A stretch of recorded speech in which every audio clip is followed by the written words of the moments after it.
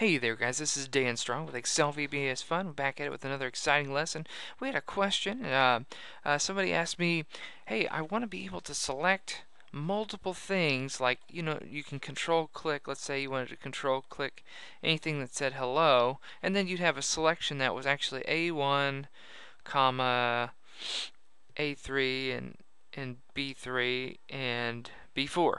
But that's all you got selected. So this person wanted to say, hey, whatever's in C1, I'm going to go ahead and make this like blue or something. Whatever's in cell C1, I want it to automatically, when I run this macro, go through and check anything that has the same thing that's in C1. So let's take this true off of there. So this would be this, and this would be selected because Rita is in there. So that's what you want to do. Let's go ahead and go through and figure out how to do that. So Alt F11 to go into the Visual Basic Editor here. And what we're going to do is we're going to just create our first sub. We'll just say test1, and let's give some space here. Now, just so we can see everything going on, what we want to do is we want to start off by, we're going to create kind of a loop that's going to go through all the selected cells. You can either go through the selection, or you can just go through for each cell in A1 through B6. So we're going to say for each cell, and this is a variable cell, so you could say for each blah or for each taco, and let's just do that for fun. For each taco in range is your cells. For each taco or cell in range, it's really each object, but you just take a friendly name and give it to it. In range A1 colon A1 through B6. End quote, in parentheses. So for each taco in range A1 through B6, and of course you say next and whatever your variable is. So in this case, next taco, up tab, so we can be indented, make it look pretty. Anything in our for next loop here. So for the first instance of a cell, which is going to be the variable taco, we're going to say if taco, if our current cell equals whatever's in range, and that was C1, I believe. So if whatever our current cell that we're looping through is equal to whatever's in C1, then enter, and let's go ahead and put our end if and hit up tab.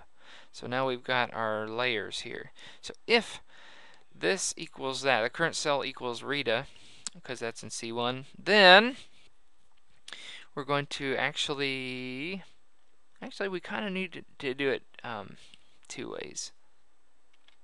You'll see what I mean in just a second, but we don't want a comma separating the ranges in both areas. Just watch, and I'll explain in just a second. So actually, we're going to say if we're going to create a variable called myRange, myRNG. If myRange equals empty, so the very first time, if my new variable is empty, meaning there's no cells in it, then we don't want a comma. So my and taco is, the variable equals C1, then my range equals taco, the current cell, dot address. And I'm going to put 0, 0 in parentheses. Now the dot address will just, instead, if you had a 1 there and a 1 there, then it would be a $, a $1 for cell A1. But I put 0 so it doesn't have to have the $signs. It kind of doesn't matter, but that's just what I usually do because it's what I usually type when I'm addressing an actual cell reference. So the first thing is my range is going to be equal to this on A2, so it would say A2, and that's all it'd say.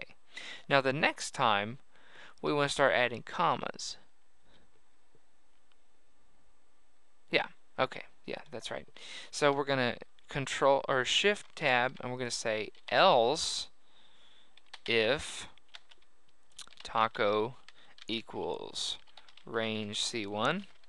And the reason we're doing two of these is because the first time, the first time we don't want a comma, and I'll show you that. So I'm going to show you this. The next time, after you got your first one, after my range equals A1, or in this case A2 right here, then we're going to start adding a comma each time. So if there's ever another instance of Rita or whatever, then my range is going to equal my range. It's going to equal itself. So it starts off being A2, and then the next time it's of course not empty, so it goes here, and it starts adding a comma after each one at that point. So then when your current cell equals Rita in this case, then my range, which says maybe A2, equals A2 and the new cell, or oops, A2 and quote, comma, quote, and the new cell reference. So it'd be A2, comma, B2. So let's roll through this really quick, and I'll show you how that works. So F8. So for each taco in range A1 through B6, so taco is the first cell, it's hello. And is it empty? Yes, but also it says and hello equals no. Hello is not equal Rita. So next one, no, taco is not, no. Okay, the next one, Rita equals Rita. Boom. So, and my range is empty, so we go to the first instance. Then we fill it with the cell A2 right there, and then we move on. So F8, F8. So now, taco equals Rita, but my range is not empty, so it goes to the else if. Now if taco is Rita equals Rita, so yes. So now it's A2 equals A2 and comma and whatever that is. So now if you hover over it, it says A2 comma B2. So we're building up a comma separated a bunch of ranges, and then we're just going to take my range dot select at the end. Or well, I'll show you. So let's go through this, and we'll just put a stop marker right here. I'm going to hit F5, and we'll see what it ended up with. A2, comma B2, comma A5 in a string of text. So now let's just take the range that is called myRNG.select, and that should do it.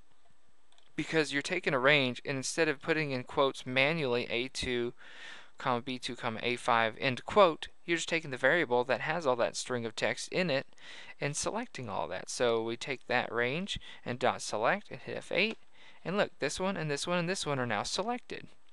So that's how to do that. We'll just show you a couple speed versions of that. Let's just change this to hello. That's the easy way to do it. Alt F8, you can choose any macros. I only have one, so double click right here. And look, hello, hello, hello, and hello are now selected. One more, let's do hi there. Exclamation point. Now you'll note that VBA is usually pretty case sensitive. So if I double click here, it selects that cell. But if I just typed hi there with a lowercase, it would probably not select. Yeah, it says there's an error there. So what we need to do is, it frowned upon this variable being empty and me trying to select a range that doesn't. This is empty, there's no range. So what we need to do, if my RNG equals empty at the very end, then exit the sub. Just go ahead and close it up, close up shop, okay? So now we'll run that one more time, Alt F8, and it just did nothing, okay? And then finally we'll assign a button to it because we're super cool like that. Create a button, right click, assign macro. The only macro we have is test1. And so we're going to click here and we're going to say click me. I zoomed in a bunch, so this is actually pretty small. Okay, and then we go to format and we make it this color, and then we center, and Control A to select all, and we go up a little bit like that, and boom, we got a pretty button. So let's take it one more time. Let's say Rita, and we click the button, and now they're all three selected. We type in hello, click the button, all 3 or 4 of those are selected. So that's how that works. Thanks for watching, and God bless.